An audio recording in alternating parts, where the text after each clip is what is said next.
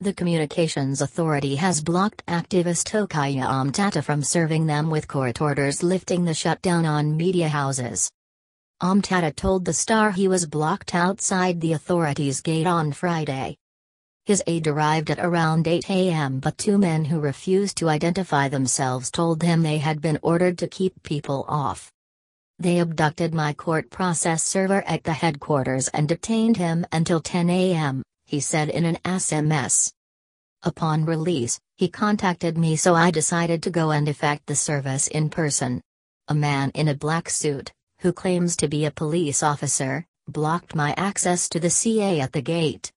He claimed he had instructions from above not to allow me or anybody to serve the court order suspending the media shutdown. Speaking later by phone, he said he would stay put and ensure the orders are served. They have told me they have been strictly instructed not to allow anyone serving the orders access, he said, but added that if he is not let in, he will pin the order on the gate and seek redress in court. The activist was to physically serve all respondents with the orders. The one in newspapers is a substituted service and has to be approved by the court.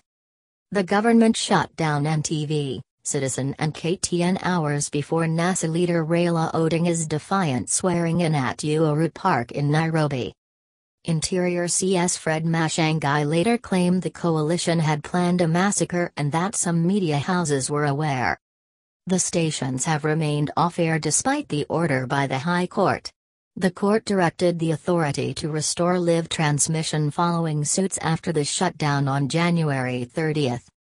Judge Chacham-Wita also barred the government from interfering with the signals and said the conservatory orders will remain until the matter is heard and determined on February 14.